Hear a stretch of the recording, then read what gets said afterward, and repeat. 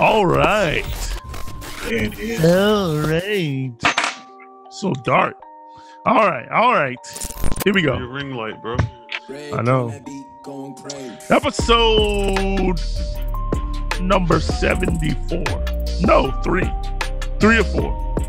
The Start the Faith podcast, where we have honest and necessary conversations. Conversations that you might not be having at your local Sunday morning service. I'm one of your hosts, Tech, along with Craig Green. And Jay Blunt. What up, fellas? Good job, Fred. I remember that. What's up? What's up? Just good things. How you guys week going? Pastor Green? Well, everything has been okay. Had a little incident with my van yesterday. My wife's van. The window broke. It just slid down into the door and just didn't come back up. During that rain that we had Monday. Oh, during the storm? Oh yeah, that was and I was helping somebody move. So Lord that Jesus, was that was like not fun at all. I would not want to help somebody move on a spring day. Much less my brother, I had to be there. He would do the same thing. But the crazy thing is, when I tried to get it fixed, the guy he did it wrong. I didn't catch him. He took off my whole front windshield. Oh snap! What? You didn't even want the front windshield fixed, did you? I did. So I told I talked to the guy to come and do it, and I said, "Look, my driver's side window it needs to be fixed." He told the worker that came out that next day that it was my windshield. So got it. He's like, got it. When the front windshield. Yeah, I was like, so I didn't catch him until later because I was inside while he was doing the work, thinking like, all right, he got it. I ain't gonna stand out there. Next thing you know, I saw him carrying my windshield back to his car. I was like, "What are you doing, man? What are you Was doing?" it broken? It was a little small crack in it, but I didn't care about that. I wanted the whole part that was missing. You should have let him did it and then came out afterwards. No, he did do it. Oh wow. He did do it. I had to make I was upset. So long You didn't story have to pay short, for it, did you? I paid for it, and this is the reason why. Okay. Let me tell you why. I had because it ended up my car window. It ended up not being the actual window. It ended up being the regulator which is like the motor that controls it. So they wouldn't have been able to fix it anyway. So I told them, give me a deal on that. And then that way, basically I got a 2-for-1. So basically all I had to do was pay. I paid for, I'm paying for them to do the regulator. They're going to put that in for free. They're going to put the regulator in for free. And they did the window. They fixed the window. So I paid for them fixing the window and them, and the part for the regulator, but they doing the labor for free. It's time for the regulator. Hey man, that's my week. They probably do that week. to everybody. They probably be like, "Man, this will never work," and then they like, "No, one day it's gonna work. One day it's gonna work. One day it's gonna work." We'll talk about this. I gave the nice version. We talk about it off camera. I can't say it. I want to say it. One day. All right, Pastor Blunt, how'd your week go, sir? Good. Let me first shout out you, your wife, your marriage. Amen. Tomorrow, bro. 10 years. Congratulations. Oh my gosh, a decade. Shout out to the Humphreys for celebrating 10 years of beautiful matrimony. Come on now. And then what a 10 years, bro. It's gone by so quickly to me. It has. And then I'm going to shout out myself, my wife. Amen. Hey, celebrating 10 years. 10 years, both of y'all. 10 years. You know, it's 10 years. So it's been a beautiful journey. It's been easy, super easy. It ain't been easy. Woo! Look, it's been WWE WWE easy for me, but life is life. You know what I'm saying? Life is life, but marriage is easy. Marriage is like that's that. my testimony. Hey man, my testimony. Don't get yourself in trouble. It's been easy. You're welcome. Crazy. Amen. Okay. Challenges come, but overall, it hasn't been bad. That's my opinion. That's my testimony. Amen. Amen. Those amens are getting louder and louder. Amen. Yeah, okay. So that business is picking up. That's good. That's been a blessing. Making a lot of connections and making doing a lot of work, putting a lot of stuff in. So that's good. But I got a car story too that just happened before we got on. Oh man! Wow! Don't say the Mustang. No, don't say the Tahoe. The Tahoe. Oh! So I was driving down the street and it just started crying. I was like, "What is going on?" Like it was like water or something was coming up from under the hood. Then I saw like steam. I was like, "Let me pull over." I was coming back with dinner. And I pulled over and I got out the car. I just saw antifreeze pouring out the. Oh my gosh! I was like, "What in the world?" Luckily, I was like a quarter mile away from my mechanic, so I just dropped it off there. I was like, "I'll call him in the morning." Oh, so you don't know the verdict yet? I don't know, but the anniversary weekend is this weekend.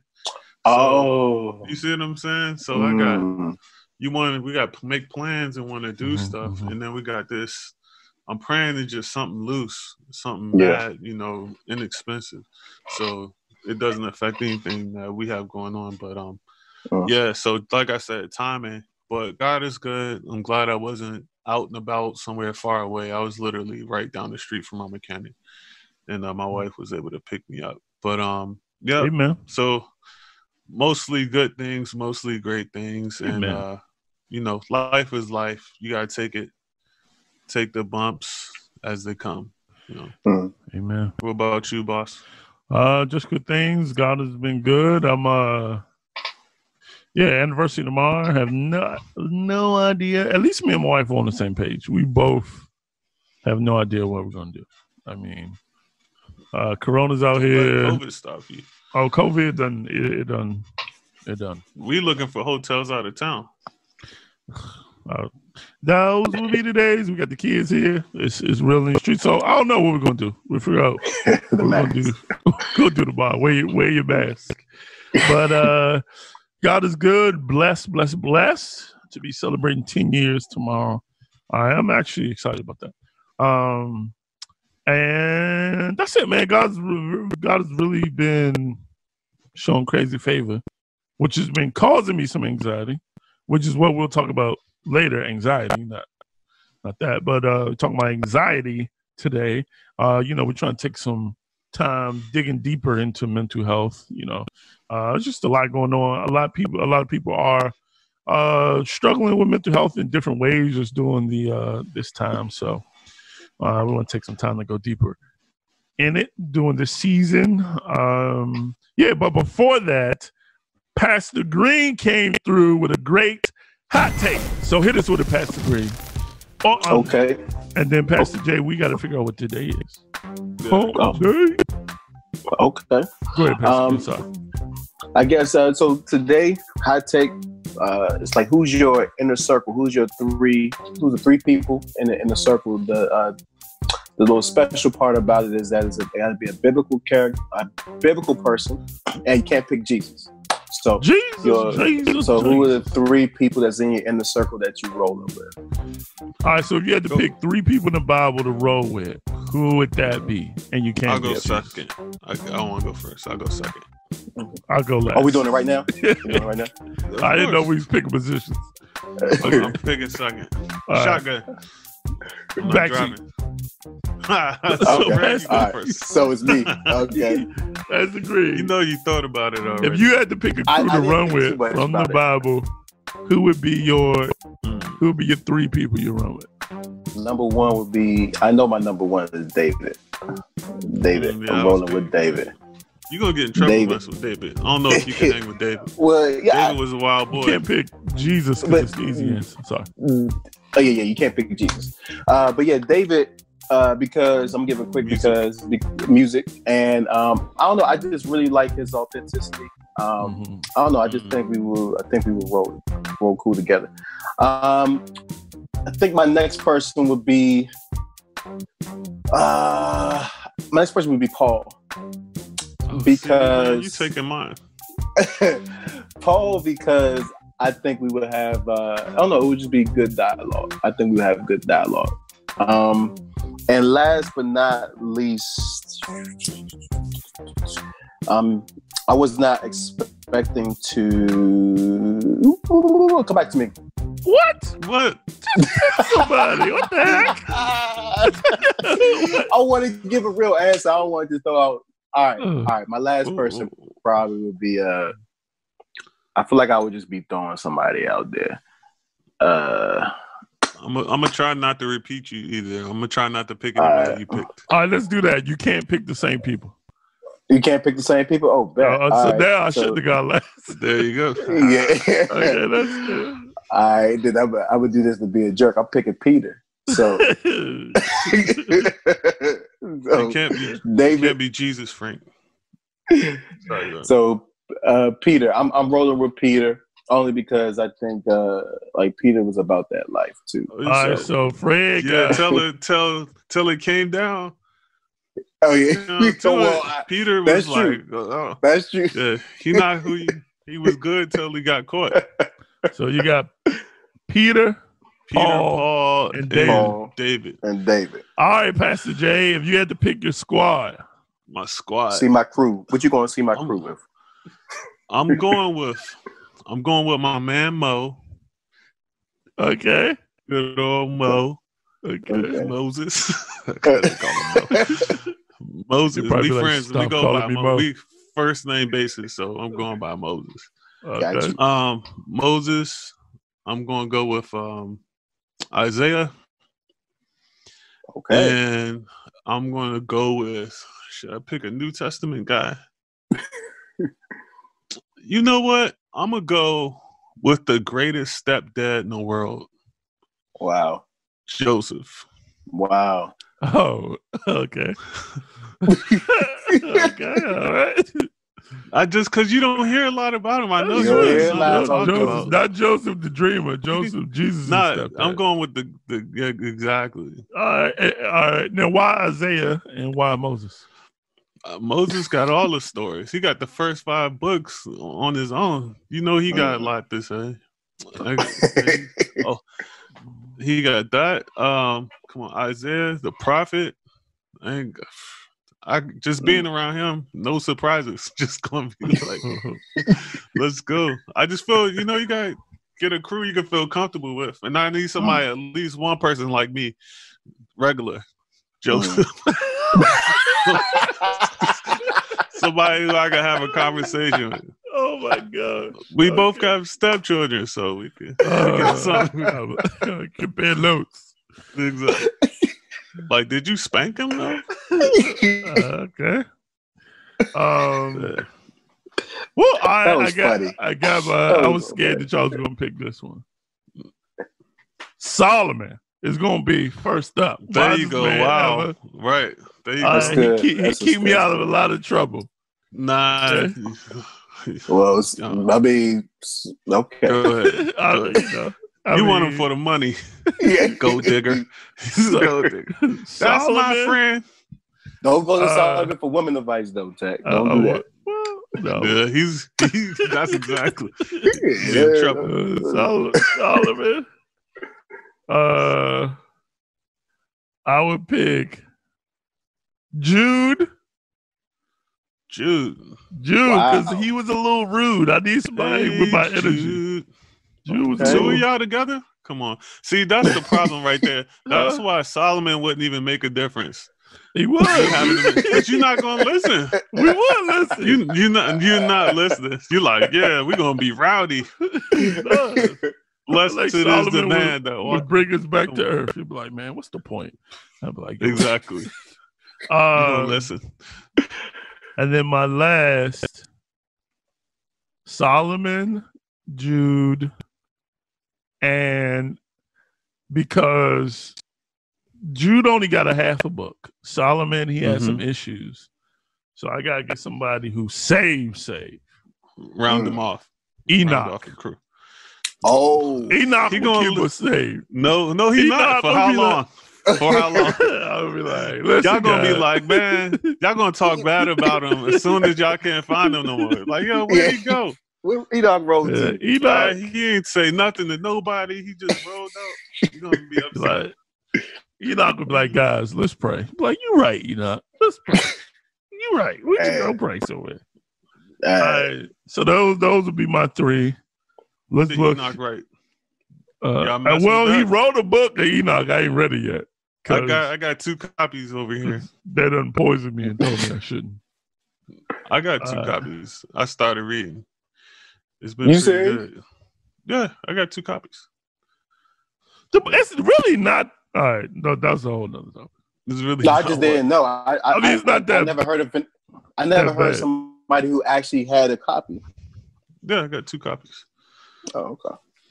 Well, I shouldn't say it's not bad. I ain't read it. Do we talk about the Apocrypha? The what? The Apocrypha? Not really. It's crazy. That I always thought that the Apocrypha was like this ultra blasphemous fake book. That's the what's it called? That's what they give it. You know how they talk about it. Yeah, like it's like, but it's really just the books they left out. The books they didn't think talked about Jesus enough. It's wild. But I guess that'll be another episode. And I think the book of Enoch is in there, right? It's in the Apocrypha. I'm not sure. Or was it something? I'm not sure. I don't know. I gotta look it up before I endorse the book of Enoch. Yeah, it probably wasn't even written by Enoch. It was written by Enoch on 24th Street. All right. Cool. All right. So I guess that's it. We got the picks. Let's look at the comments. See who got the picks. Hey, Pastor Frank. Nah, Solomon. Hello, Elijah, and St. John. St. John, Jesus. Okay. Those are solid picks. I would have picked John. I was thinking about Elijah. Man, I forgot John the Baptist. Oh, John the Baptist. But I feel like I can't live like you, John the Baptist. I feel like he would make me feel bad for having clothes. Like, bro, I'm going to Chick-fil-A. That's the locusts. one you don't want. Yeah. Locust. Chick-fil-A, he got that spicy locust sandwich. Spicy. Hey, nah. Let me get a spicy locust. Well, I can't do that today, bro. All right. So that was good. Pastor J. Yes, sir. All right, what is today? So if I'm correct, it's the 10th, yes? Yes, the 10th. Monday the 10th. August my 10th. Gosh. So, favorite garment for yourself, Tech? Today is National Shapewear Day. It is also National Lazy Day. Hey, this is my week. I'll be my day. Together. All right, and then last but not least, it is National S'mores Day. How you feel about s'mores? I'm not a big s'mores man. What is it, the chocolate or the marshmallow? It's all disgusting. The graham cracker. And graham cracker. Really? Y'all don't like graham cracker or marshmallow?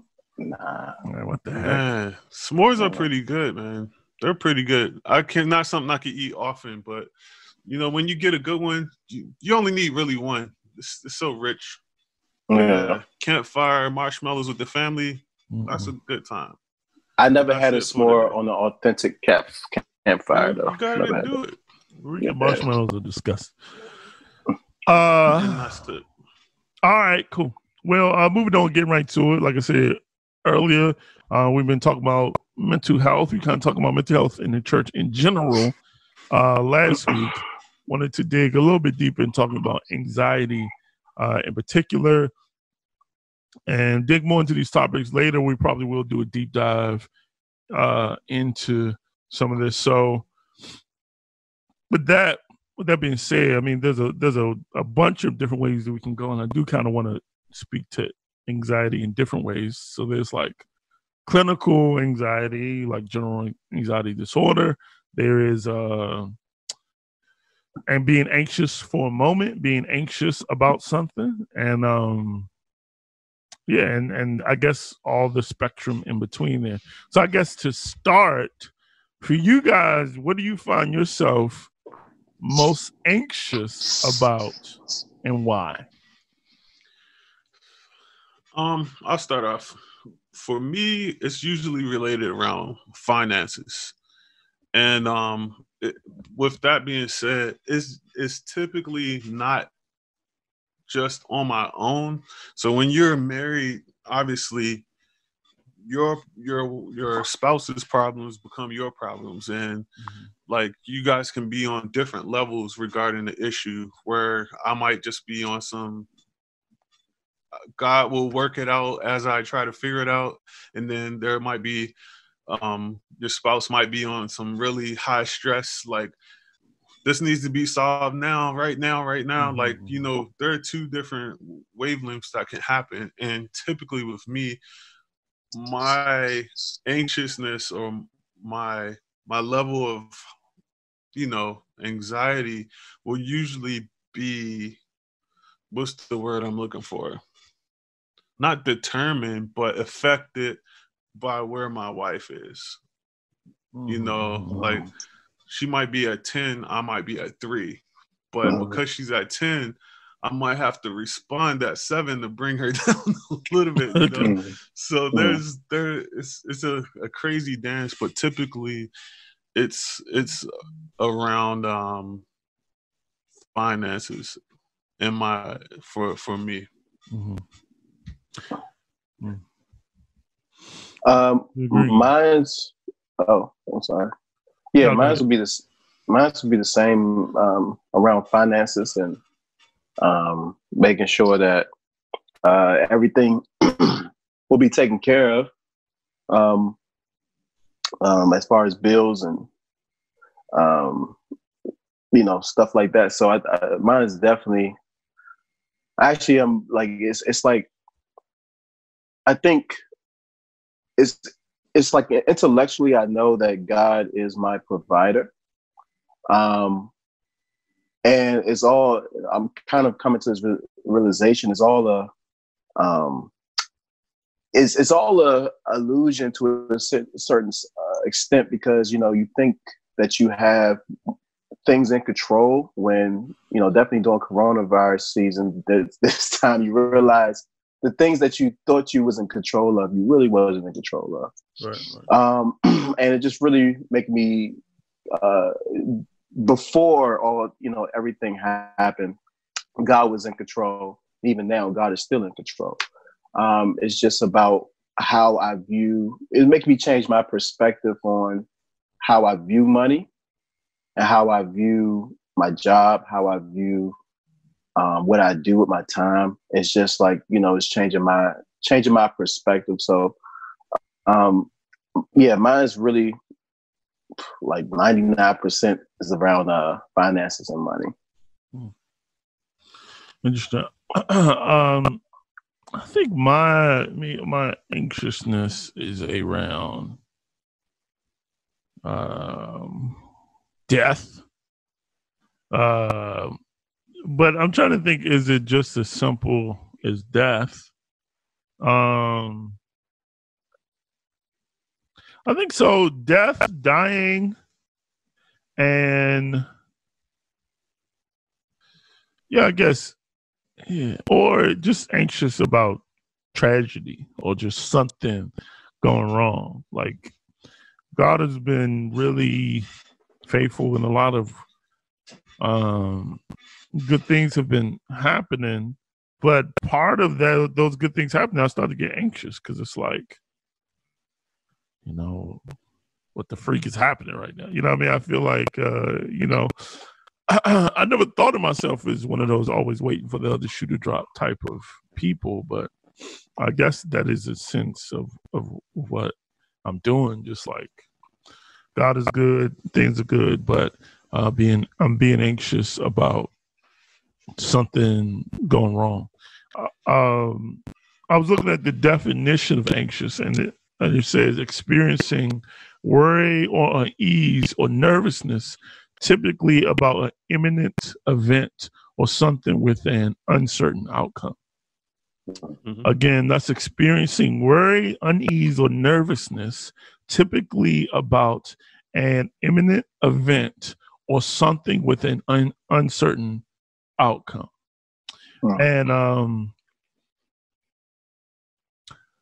I think I think we said it before in the podcast, but I remember I was talking to my therapist or another therapist, and when somebody said this to me, I thought it was deep, and it was like, depression has a lot to do with not being able to control the past and not being able to accept the past. And anxiety comes from not being able to control the future. So like in depression, you may be too in the past, and anxiety, you're too in the future, worrying about something that has not happened yet.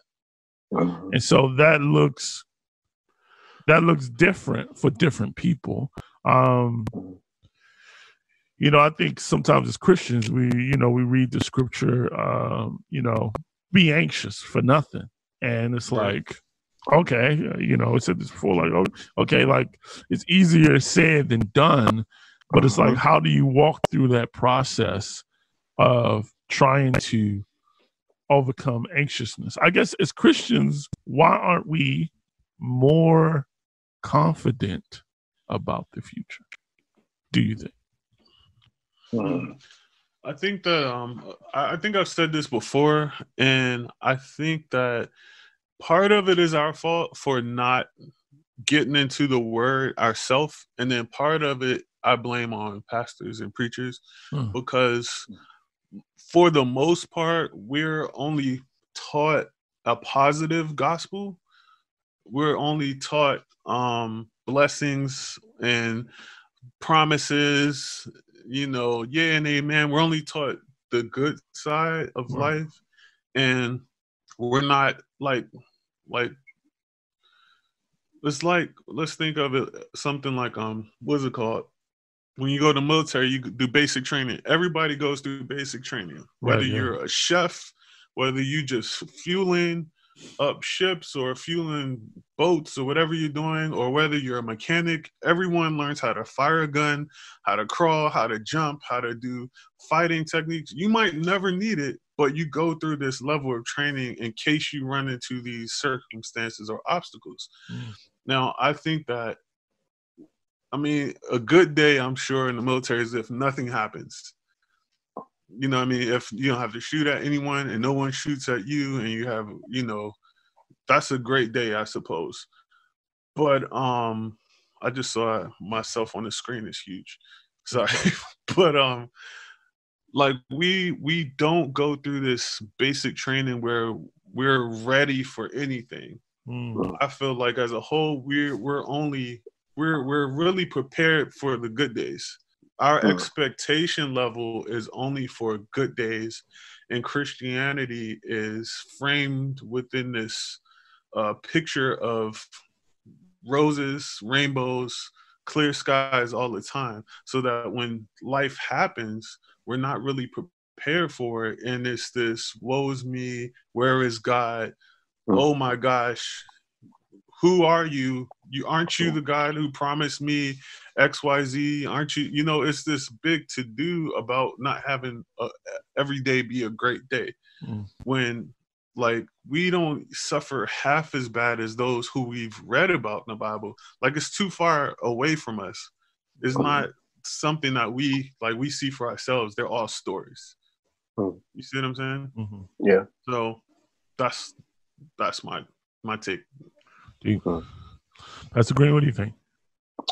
Repeat the question one more time. Thank you, Fred, because I didn't even know how to end that. No. The question is, why as Christians do you think we are, if anxiety comes from an uncertainty about the future, why as Christians are we so uncertain about the future?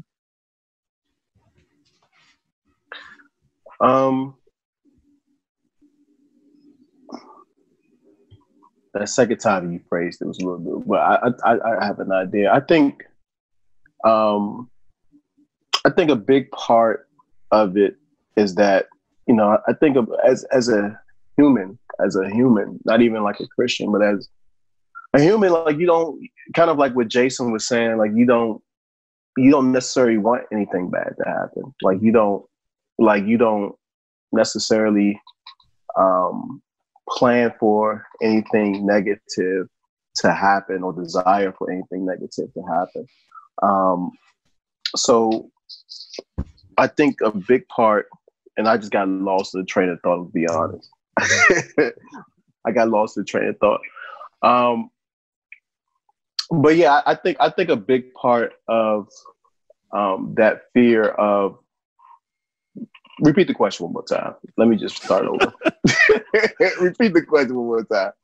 I got lost. I had an answer before Jason did, and I lost it. Go ahead. No, why do you think that we are so concerned about the future? You would think as Christians we'd be uber confident about confident about the future, but I mean we struggle just as much as anyone else with uncertainty about the future. So why are we more confident as Christians? Oh, why aren't we? Why are we not? Yeah. Why are we not? Yeah. Oh, okay. Yeah. Come back to me. Come back to me. We could come back. I know. I was thinking about this too, and part of this came from, it came from like therapy. A lot of it, I didn't realize I was such a control freak, and that you can't control the future. And I know for me, I'll just speak for me, that's where my uncertainty comes, because a lot of times my control is an effort to keep everyone safe. Definitely just coming from the perspective as a man and as a father, it's like I want to be able to be like, all right, I got this, we're all good. And so when I don't feel that and when I don't feel that confidence, and maybe it comes from a false confidence in myself, that you get used to feeling like you got it, and then you realize you don't got it, and you've been going on cruise control so much with confidence in yourself that when you come to the realization, wait a minute, I don't got it, you freak out. And so I think for me, it's a fear of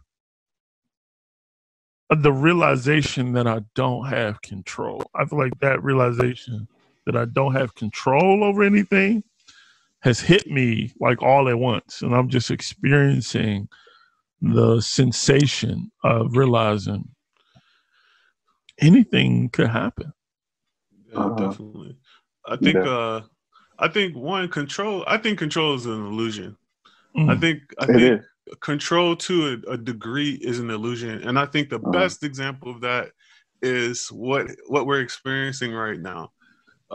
With being in lockdown, quote unquote quarantine, and the whole COVID thing, where we went one day from having all the amenities of America to our at our fingertips, to then having nothing all at once. Wow. So for those who thought they were under control and had things under control, or were the boss and who was calling themselves whatever, suddenly it went from, what am I going to do? It went from, I can do what I want to do, to what am I going to do? Mm-hmm. And I think that I believe that one way that God has, he wants us to have like this childlike faith, in a sense where like our children, they don't know, they just trust. I believe God wants us to trust in him like children trust in us. Like they literally don't worry. They have a level of expectation. They love, you know what I mean? They have a love for us. They're happy when they see us, when we come around. They don't, most good kids don't ask for a whole bunch of stuff. The minimum is okay. And it's almost like, it's crazy, but I just think if we just trusted God more and just said, really, like, less of me, more of you. I know it sounds cliche, but if I believe that we should like just try to relinquish a lot of that. The more we give away, the more the less we'll fear that we're losing by not letting it go. because we're trying to hold on and to grab everything once and keep, like you said, keep everything together. But if we can bring ourselves to the understanding that it's all yours, whatever you want to do with it, you can. Almost like where Job, when he was losing, he lost his kids, and his response was to worship. You know,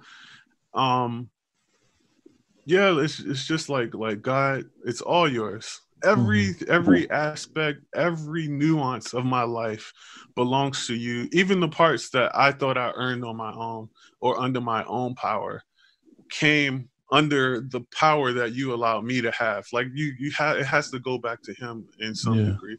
I think if we have to remind ourselves that, because ego, social media and everything else reinforces the idea of self-made, reinforces the idea of I have to do this, I have to do that. But we have to constantly battle against the mindset. And I think even that is a part of what Paul talks about, is dying to flesh. We don't think about the mind. Typically, we just think about tendencies and urges of the flesh, but we forget about the mind, tearing that down as well and dying to that as well. So that's my 2 cents. I think that is great, and I think the thing about the children is it is amazing, because I think I was reading this earlier in the week where Jesus was talking. He was saying that same thing about the children. You need to be like children if you come if you come to God. But then I noticed something I hadn't noticed before. Palm Sunday, where they lay down the branches and they say Hosanna in the highest. When the people saw Jesus, they had said Hosanna in the highest, not as like worshiping him as God, but worship him. That word Hosanna is almost like it almost means like good luck, like be good to us, like bring goodness, like, bring us good luck. And so the people saw Jesus as a prophet. But right after that, there's a scripture that sometimes we attributed to adults, but it was actually attributed to kids, and it's right around there. So the people come, they lay the branches, they say Hosanna in the highest, say like, come, bring good luck. Then after that, the children say Hosanna to the Son of God, or something like that. And it was the children that said that. The other people just considered Jesus to be a prophet. But the children who were there, the scripture says, saw him as the Son of God. And then he goes on to say, look, hasn't this been prophesied that your children will say these things? And so children have this view, this way of seeing life, of seeing God, that somehow we lose. I was thinking this thought this week, that life is only as good as your ability to experience it.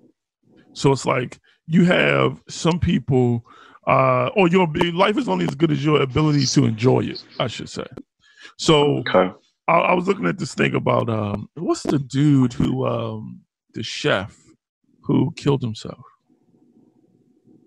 Popular chef.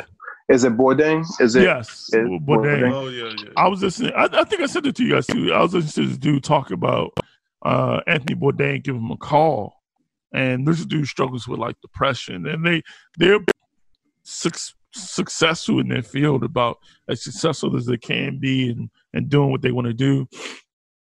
And Anthony Bourdain called them, and he was just like, "Yo, how do you deal with this unhappiness?" Like. And you would think that, this dude has people kill themselves because they out of disappointment that they can't get what Anthony Bourdain has. And then he meets the same fate having it. And so you get there, a lot of times in life we chase this feeling. We feel like, man, if I get here, then I'll be happy. And then you get there, you're not happy. And then there is this emptiness. And I notice, like, with children, they just enjoy life. Like, my son is not thinking about the next move. You know what I mean? He's not thinking about, all right, how am I make sure we good next week? It's like a balance that we lose as we go older, that we stop enjoying the moment of where we are, and we're so in the future that we're not I want to talk present. That's a good point.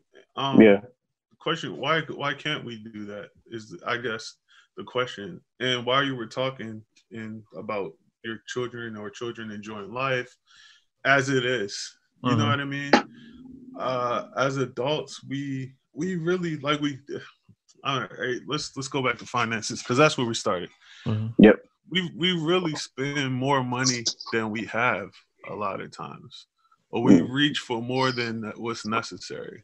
And I think, like, if we think about the things that we are usually concerned about, it's where we live, what we're driving, certain clothes, certain foods. We often have food in the cabinets, but we don't make you do with what we have. You know, like, there were people who thrive with way less than what we have, who are content. Like, I know there are people in Africa who are singing songs and laughing and playing, who are literally eating cakes made of clay from the ground. Like, I know that's happening, and I know if we did that, they would be like, "What's wrong with you? Like, why are you sad? Look how much clay we can eat." You know, I'm full. Right. You know, it's so wild. But I think that we have to unlearn some things as adults so we can teach it to our children, not to chase after materialistic wealth, because it's like you just said, it's meaningless. If you don't have peace, obviously Anthony Bourdain didn't have peace. He had everything he could probably have. He traveled the world eating food, meeting people. Like, he had one of the best jobs I think one could have. Yet he found himself in a dark place. And I think, like, we have to unlearn for ourselves so we can be examples for our children.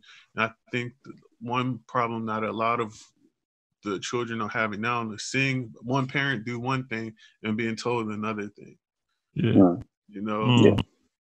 So we can't really enjoy life as it, not enjoy things, but enjoy life, because we've given ourselves obligations beyond our living means. So that's where the struggle happens a lot of times, especially for those who come in. No, I'm sorry. Especially for those who deal with finances or issues with finances. Let me jump in here. I've been quiet for a long time. Good. Go get it. No. Yeah. So I think a big, because I'm personally, as we talked about, personally walking through this journey, and God has me on this journey. And as you guys were talking, you know, I was just reflecting. And back to, like, the things that you guys mentioned about the children. And I think the older I got, the more responsibilities I got. I forgot and it's not like a knowingly thing. It's just the way I move. Like, I forgot, like, the tier, or not the tier, but my place when it comes to my relationship with God. It's just like, you know, the more responsibilities I have, the more, quote unquote, you know, I got a wife, I got kids. I'm an adult. I'm a man. I gotta go take care of business. And that same mentality I take with God. And it's an unknowingly thing. Of course, consciously, I'm not going to God in prayer like, God, I got this, you know. But it's just the way it kind of shows up, and when I get worried, or what I'm not praying for, you know, it kind of shows up in those areas to where, you know, I forget, like, I am a child. Like, you guys were talking about how a child just, you know, not thinking about what's going to happen tomorrow. You just live in their day. I have young kids, and they literally just, like, they don't really, they have an idea what's going on in the outside world, but they just live in their day. And then the next day, they have that same joy that they had the previous day. And it's just like living in that moment. And that is one thing that I struggle with, is to really have a heart of a child, knowing that God is my father. You know, part of the reason why children, or my children, or you guys' children, able to go to sleep and wake up with joy, because, like, there is no mommy and daddy got, like, mommy and daddy take care of bills, mommy and daddy take care of food. Mommy and daddy gonna take care of for me to get through this day. I know that it falls on my parents, and it's something that you just know as a child. Right, there's no responsibility. And I think older, when you have to take care of certain things yourself, I know for me, the process I'm going through, I forget, like, I have responsibilities, but I have taken that responsibility of God in my relationship with God without saying it. Like, okay, but really, God is my Father, and He says that, and the Scripture says that, and I know that, but it's just something. And I think those are the dangerous things that you don't say, but things that's like I don't know what you call that, in the subconscious. Or whatever. Yeah, it's just the way I move, and I'm learning that God is my Father, and He has been a good Father. He is a good Father. Mm-hmm. And I think sometimes, a lot of times when I'm anxious, I find myself, and God checks me. He checks me like, hey, you worried about this? Have I not took care of you, such and such? I'm like, man, you did. Why do I keep forgetting? Why do I keep coming back to this place? So it's just I like what you guys were saying. I think going back to your original question, Tech, I think that's what it is for me personally. It's just the older I got, the more responsibilities I got. I forgot that when it comes to God, He's my Father, and He places that there's a certain level of responsibility that He puts on Himself, saying, no, your responsibility is to seek me. Your responsibility is that. But as far as like, I know you have need of these things. I know I got you. I'm gonna take care of you. I'm a good Father. So lots of times I forget that. Yeah, that's dope, Fred. Let me jump in real quick too. Yeah. You just said God is my Father, right? Yeah. And like, who your Father is. Yep. You know who He is, right? Yep. But then I think we, just like your son, who He is, but do we know who He is like your son believes who you are? Does that make sense? Like I remember when my daughter was young, like my daughter believed I can do anything, like anything. Wow. Anything. My daughter really believed that I can do anything. And so much to the point, like I used to do that little thumb trick where you pull your thumb off. And then you oh my gosh, how'd you do that? So I used to do that trick. I used to do that trick with my daughter, right? So I just freaked me out for a second. Yeah, it still works. It still works. You got that. Oh. It still works. Oh my God. Okay, sorry. So she used to believe I could do anything. So so much so that she would go to her daycare and she would tell the kids about stuff that I told her I can do.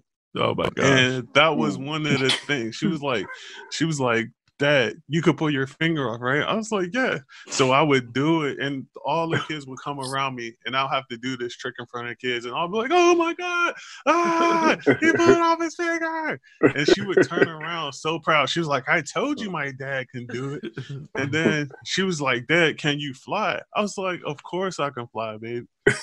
I forgot about the kids at school. I came to pick her up, and she said, Dad, can you fly for them? I was like, what is today? I was like, yo, today is Thursday. I was like, dang. So there was literally nothing. Like if I said it, she believed it.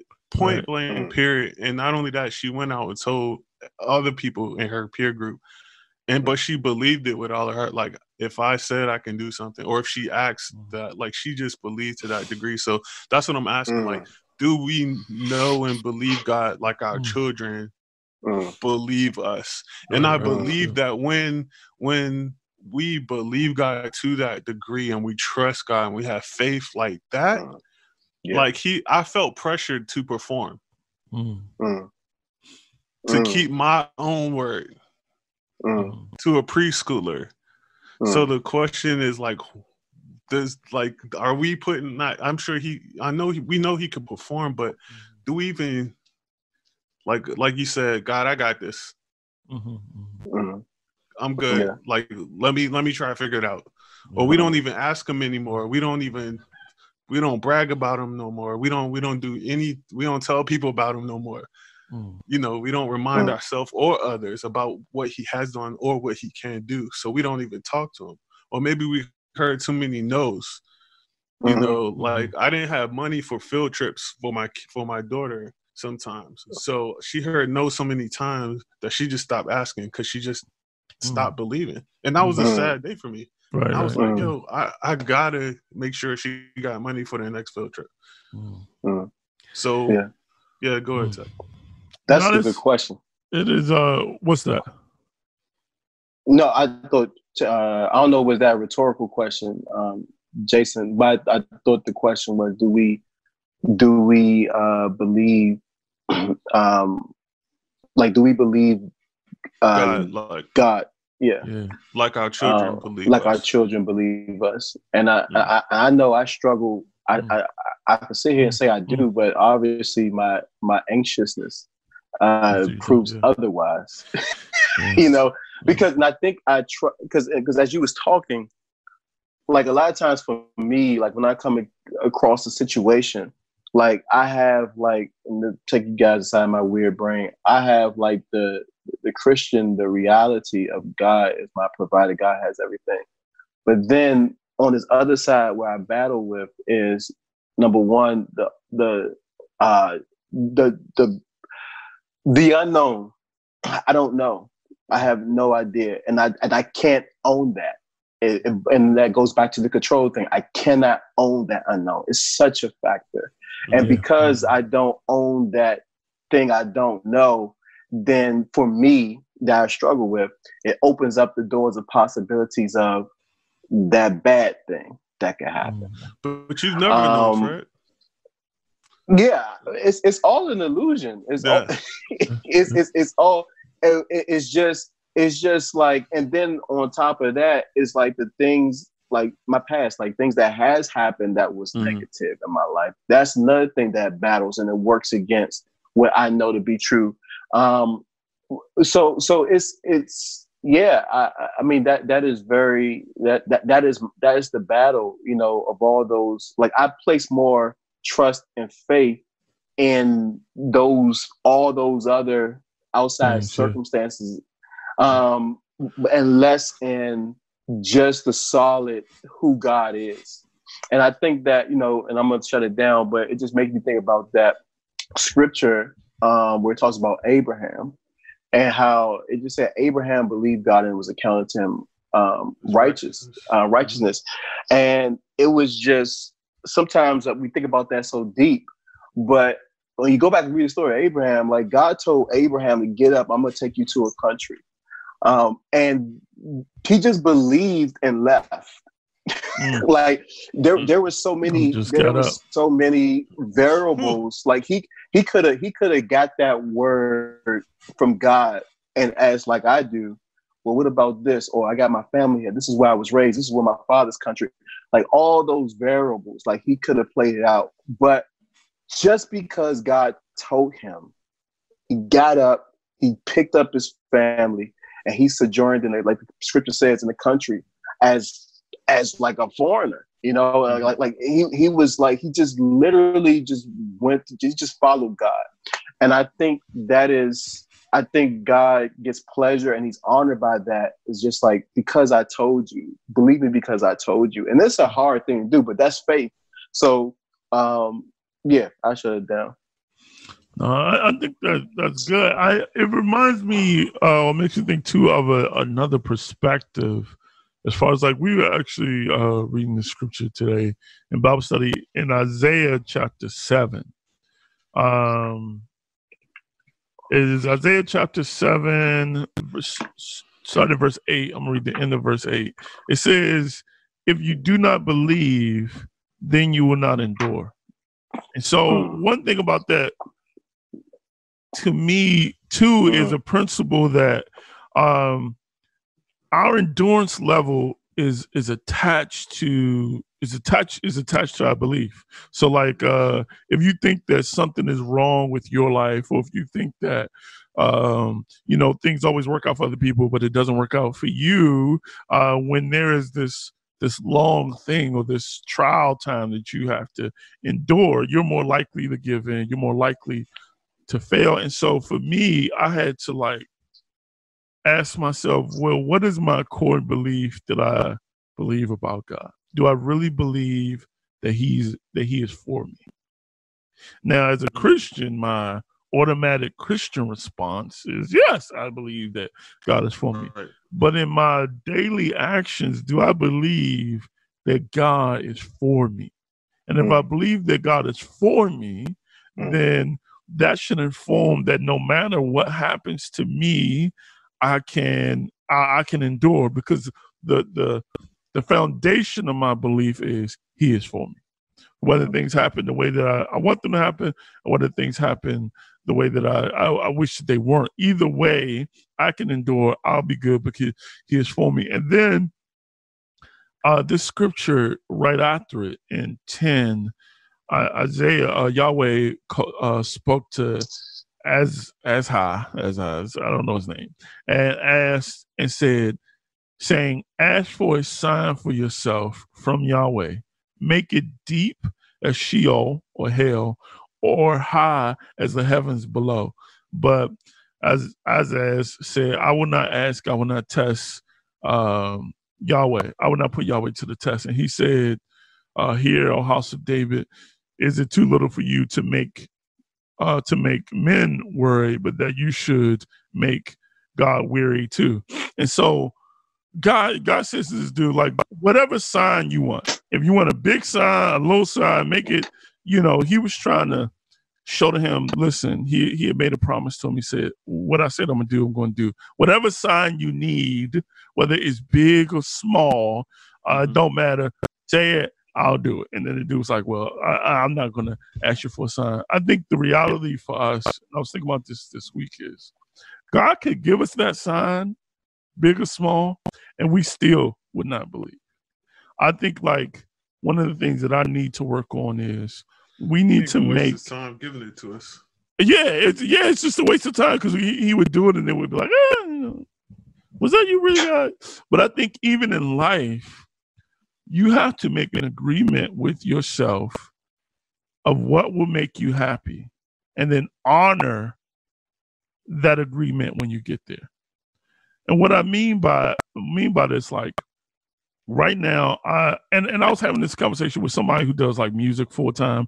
We used to do music together, and now they're doing music full time, but it doesn't feel like you thought it would felt. So you still are anxious, depressed, trying to, I love what I do. I do it. All I ever said that I wanted to do with my whole life was be able to work in ministry and take care of my family. I'm able to do that now. It doesn't feel like the way that I thought that it would feel.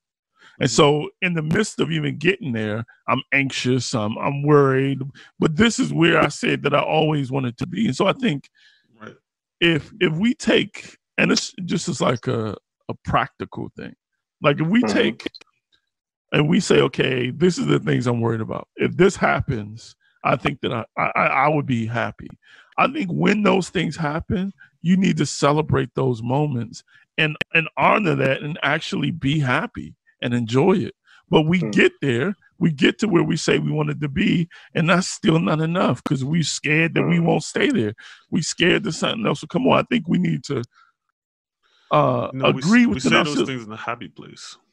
You say it again. We say it in a happy place. We never say it in a low place. Right. We make the confession when we're on the high, and we usually forget about it by the time we get to the low point.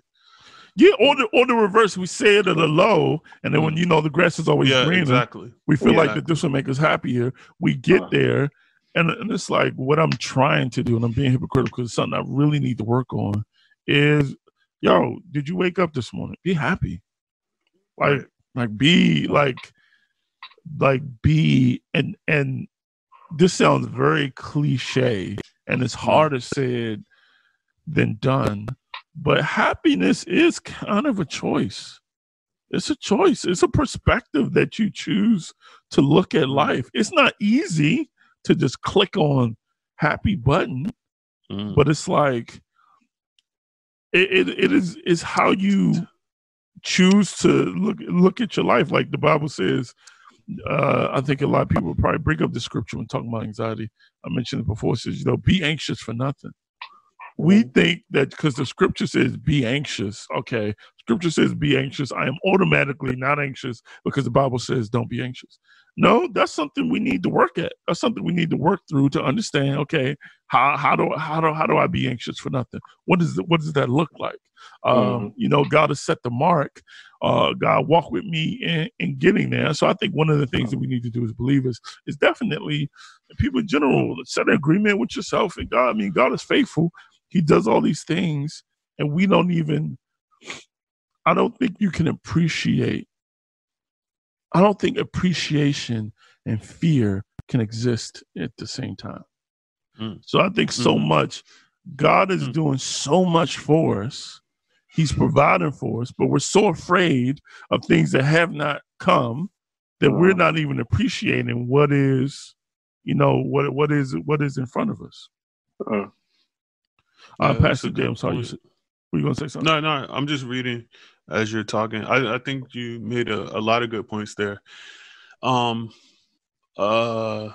Yeah, I think appreciation is a better place to get yourself to versus happiness. Right. It's a step towards happiness. I think it's easier to be appreciative than it is to necessarily be happy, because a lot of us long for more in some instances or better. But I think gratefulness and appreciation are good ways to kind of ground yourself emotionally and spiritually, possibly, to when you do hit a low point or a high point, wherever you are, that you could be happy and appreciative. You can be you could be not so happy but be appreciative. You know what I mean? So I think grounding yourself and like starting off with appreciation, or just thanking God for every place where you don't say, not look at appreciation through the lens of it could have been worse, even though that's typically the way we look at being, I could have been worse, but just saying, where am I?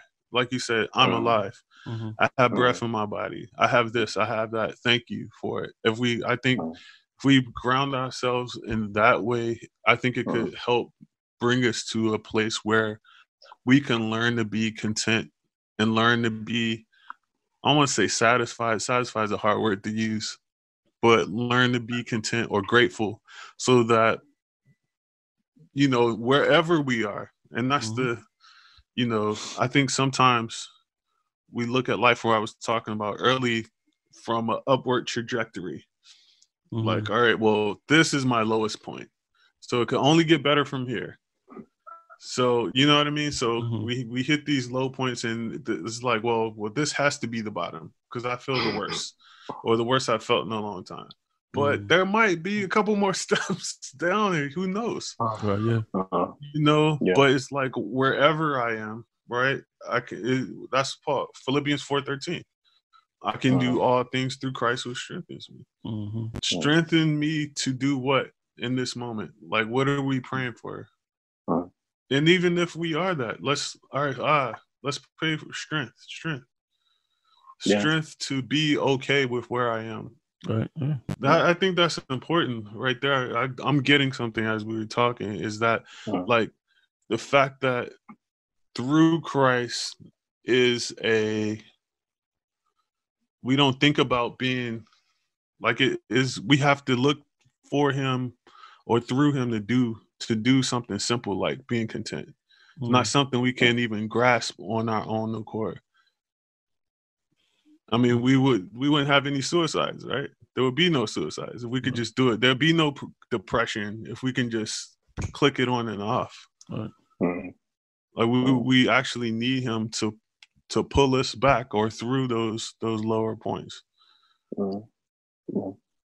Just a thought. Yeah, no, I agree. I think something that we don't acknowledge enough as Christians, that it's not something that happens instantly. It's something, like you said, that you have to work through prayer, action, trial, and it's something that it's something that takes work. It's not something that comes automatically just because it's something that that you should do. It's like you, even going back to children, if you want we raise our children and we teach them certain behaviors because we want to raise them in a certain way. So certain things that we have to begin to reteach ourselves that maybe we learned as children or we learn younger. One of the things that, again, to Jason's point, that I'm trying to do is appreciate more. Like every day I wake up like, do I have a coronavirus, bro? Like every day, I'm like, dude, and so it's like, why not just appreciate? And I envy Jason. Jason's like, wow, bro. I'm not saying good, but I mean, like, but that's where I need to get to, man. But I think it's like appreciating. I'm up. I'm alive. I'm here. My family's good. I don't. You know what I mean? And so it's like, again, I'm just thinking about it. You can't really worry. Worry robs God. If I'm gonna get real gospel music, A flat. I ain't do it. Gospel music, A flat, churchy. I think church key. Worry robs God of praise because you're missing everything that he has done and is doing for you, worrying about something that will never happen or may never happen or something that you have no control over. It's like you are like, God is like showing off. I mean, God has been really, really, really good to me, granting me like crazy favor. People are losing jobs. Debbie, not too long ago, got a raise during Corona. Amen. So it's like, I should be. God has been faithful, but I be thinking about all the things that could go wrong, and so that's something that I'm trying to change. I do have a question for you guys as far as the balance list. I do have some time. I do struggle, and I don't know if this is fully on the anxiety thing, but I do sometimes struggle with appreciating what God is doing for me when others are like hurting. So like the thing in Lebanon is just like frequently. So I'm like, man, God is crazy, like, that's crazy. Yeah. Like God is being really, really good to me, but it's like simultaneously while I am blessed and God's been good to me, at that same moment, miles away, people are facing the greatest tragedy they've ever known. Yeah. And it's like, and then that makes me, I can't say it makes me, but then I begin to, feel not guilty. I don't know if the word is guilty. Maybe guilty. Well, that goes back to you believing that you have some type of power control over where you were born, placed, and have. I think. You can't control that. Yeah. You are where you are. And people have always hurt. People have always lacked. The Bible says the poor will be with us always. It's always going to happen. But if that's where your heart is, the question then becomes, in my opinion, what are you going to do about it? Right, true. Yeah. No, I feel that, I don't know if I feel necessarily. I don't know if I feel guilty necessarily about where I am, but it makes me more. It makes me more aware outside of my own circle. So when I see stuff like that, I'm blessed. But it was a reminder that I just don't. It's just not about me. This world is not about Fred. There are other people who are going through things that is not, they're suffering. And it just makes me, for me, it just puts that sober reminder that as I am thankful for what I have, I can't be forgetful for the next person who may not have. Because I think sometimes we can get so wrapped up in being thankful for ourselves, like you said, that you just go about your day. But you don't want to go to the other extreme, and you don't despise what you have, because God has blessed you with that. But I think the healthy reminder is just like, to be what you did. Pray for people, or be the hands and feet of Jesus to those people, in how you feel. I while you were talking, I had a thought that I believe that oftentimes, especially, are you stuck? No, I saw you breathe. I'm not gonna tell you what I saw move, but God bless you.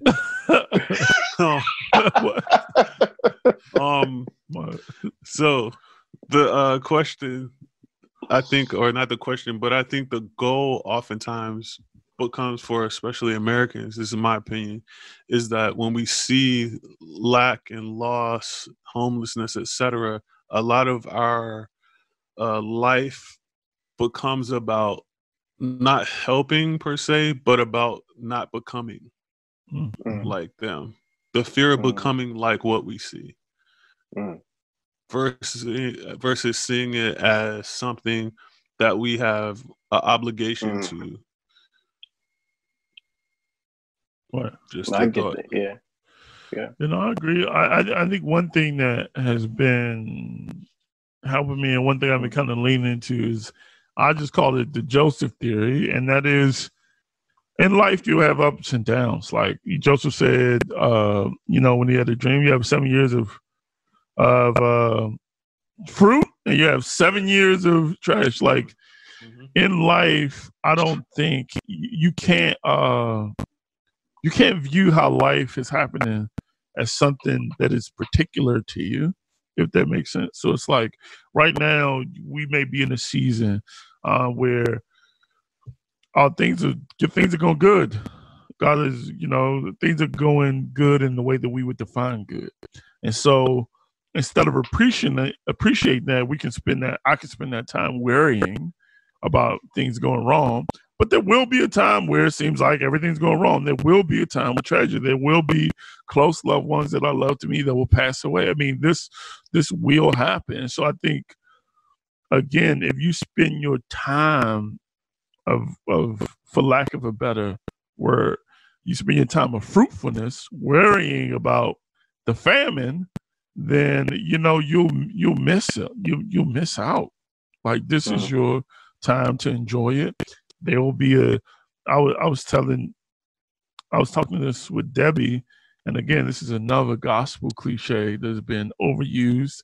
But they had this big storm a couple days ago.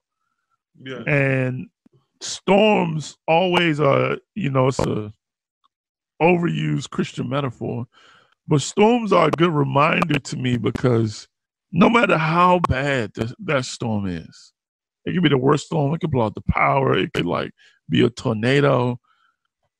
Don't say that. The next day, the sun will shine again. It's like no matter how bad the storm is, there's always going to be a sunny day the next day. Yes.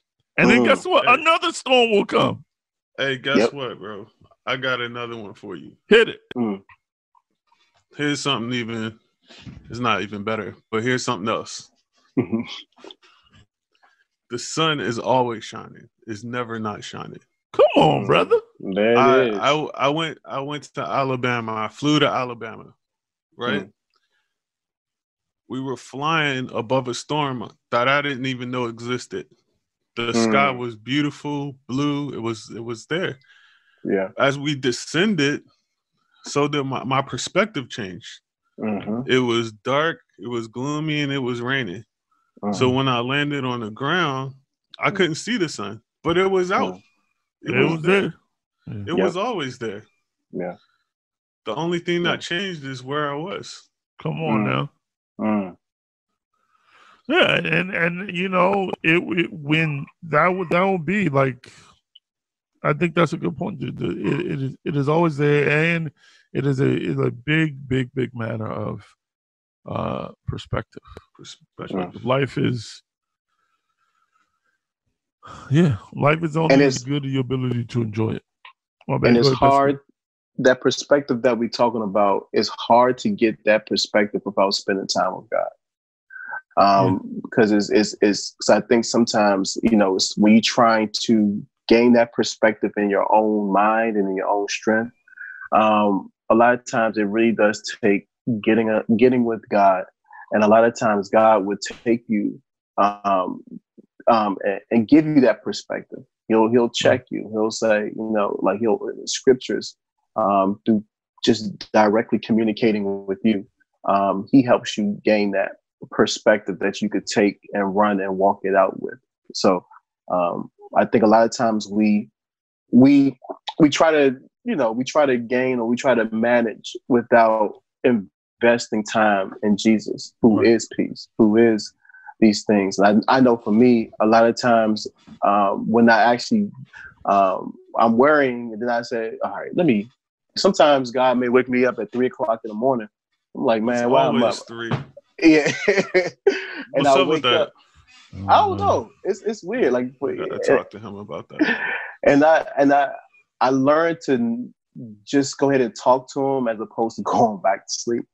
And usually in those moments, he's just telling me like he giving me a different perspective. Like those times where, a lot of times where I'm, like I mentioned earlier, like my past where I felt like it was the worst thing, he'll take me back to those moments and say, do you remember this? Remember when I was there? Remember? And it gives me a different perspective. Like, Dad, you right, God. And then remember how that situation actually benefited you in the long run on this. And it's just like this whole perspective, and it gives me peace. It gives me peace. And I think that is the power of having a relationship with the eternal God who's that's outside of time, to where he could, he holds the future. He holds the future and he got us. And when you could go to someone who holds the future, knows the future, and could, he's the best one that could kind of console you about that future, because he has it. He owns it. It's in his power. And then on top of that, he loves us. He's a good father. So I think in order to gain that perspective, we cannot do it with the absence of God. We have to pursue him. Yeah.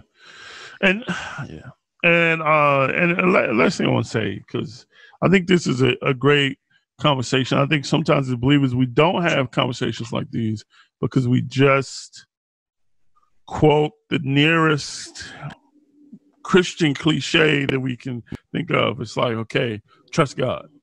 Well, okay, what we have to be able to do is have discussions, break down, and work out what does trusting God look like. Like it's easy for, okay, I got some advice for you. You just need to trust God. I got some advice for you. Don't fear. I got some advice for you. Don't be anxious. Like that's a very broad scope. We need as Christians to get better at breaking down and working out what these things look like in our lives. We all agree that we need to trust God, but what we need to get better at is understanding what trusting God means, what that looks like. And so that's why I appreciate you guys. I appreciate everybody in the comment section. Matter of fact, we can go to the comment section, respond to some comments, see if we're missing anything.